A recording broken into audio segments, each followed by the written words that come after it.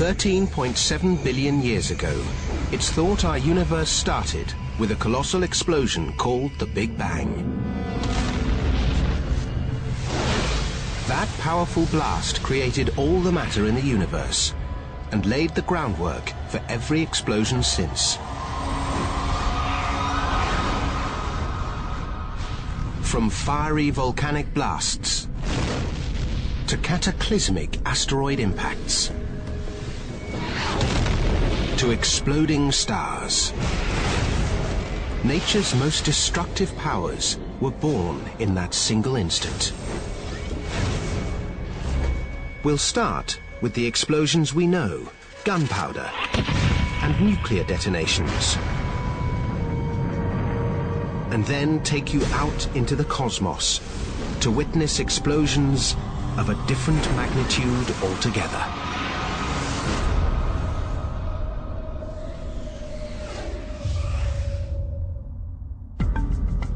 So what is an explosion? Well, it's energy, a sudden and often violent release of energy.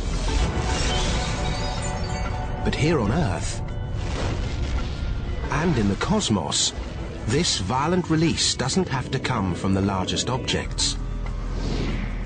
It's often the very small things that create the biggest explosions. Black powder looks fairly benign, but stored within its molecular bonds is an incredible amount of chemical energy.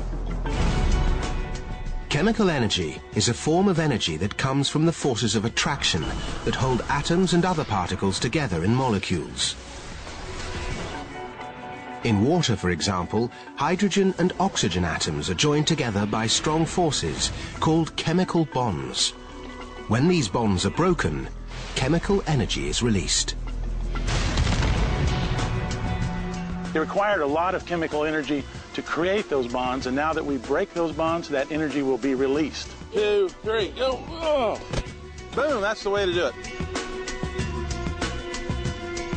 What we're going to do is take that 250-pound anvil, place it on top of this one, ignite the black powder, and see how high it goes.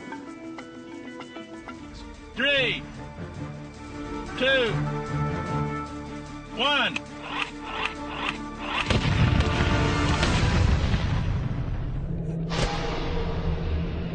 Setting fire to a few ounces of black powder shot a 250-pound anvil 50 feet into the air. That's an example of the energy set loose when you break a chemical bond.